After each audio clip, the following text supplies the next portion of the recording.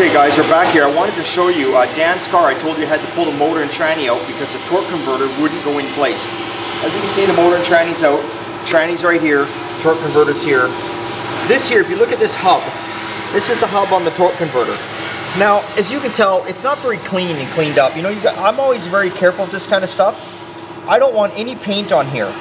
And see how the rust is? And I don't know if you can't even see this unless you're here, but it's got rough edges. Not that this side matters, but it's got rough edges around here.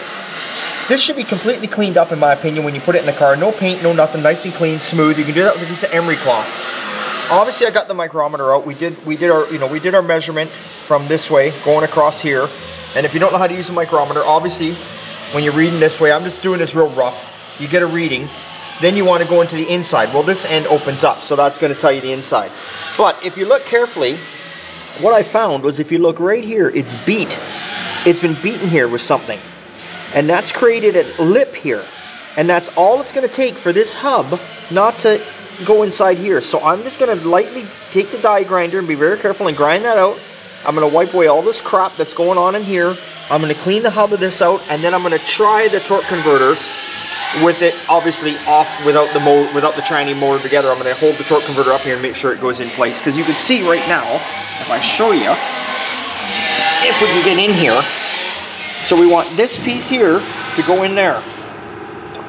You can see it is not going in. It will not go in. And this here is where your bolts bolt up, and they go onto here. And you can see the distance we got. So I am assuming that this is our problem right here that we got going on. So it's something that Dan probably just overlooked. It was a minor little miss for Dan. He probably didn't realize that. And what is it costing Dan? Well, it's costing Dan a day of me farting around and fixing this. So there you go. So we'll get right back to you after I grind this out, and we'll see if it makes a difference. Like I said, I'm just going to grind off the edge, and hopefully that'll take care of it. Okay, we'll be right back. So I'm back here at you. So what I did, like I told you, trusty emery cloth. Like I say, it doesn't really matter so much about this end. This is where it rides, is on here on this lip. So I cleaned it up, and just, you know, it doesn't take much to clean it up. I just don't like shit. I don't like paint and debris on there. I don't like rust, so I cleaned all that up. Now you can see, as we showed you earlier, you can see where someone had pounded right here, and it created a lip. But the more I looked at it more carefully, I don't know if you can see, up here it was also, you can just see it there, it was pounded on too and had a lip. So I just took the die grinder very carefully. Where'd it go? I just took my trusty little die grinder with my little point, and I just narrowed it down a little bit, and then again I got in there with the emery cloth, did all that, made sure nothing, you know, there's no crap, and away we go here. And now you can see, this is more of a video for Dan, if anyone, because we're doing this car for Dan, and he's obviously at work, and I want him to see that there was an issue. I guess I'm basically showing him that here at Old Time Garage we're honest. We're not just pulling the motor out and telling you we are just for the hell of it. It actually is a problem, because trust me, I didn't want to pull the motor out. So, look at that.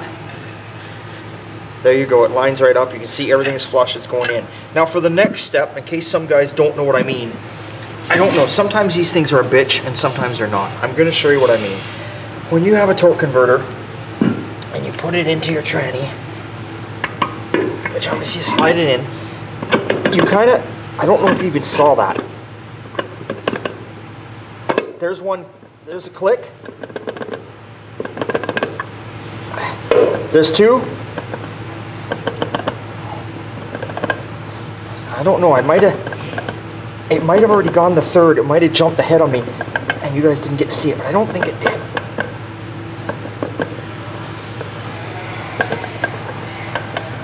I think it might have went at the very beginning. It did. It did. I can tell because I've been doing it for so long. I can just tell by the feel of my hand.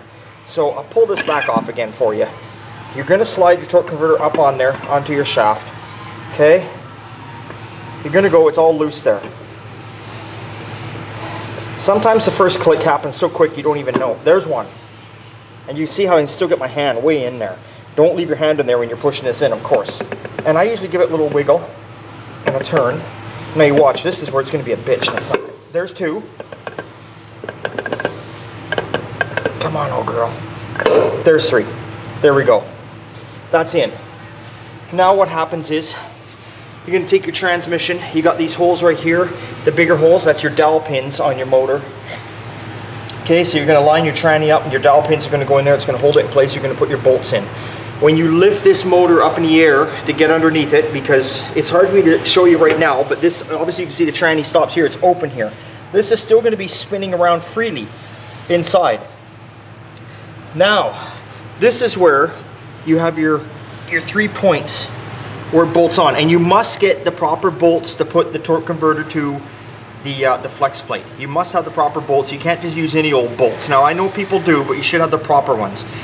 What's going to happen is when I go to pull this, when I go to mount this tranny up on here, the torque converter, which you just seen, is going to be sitting out probably around this far, the distance of my finger.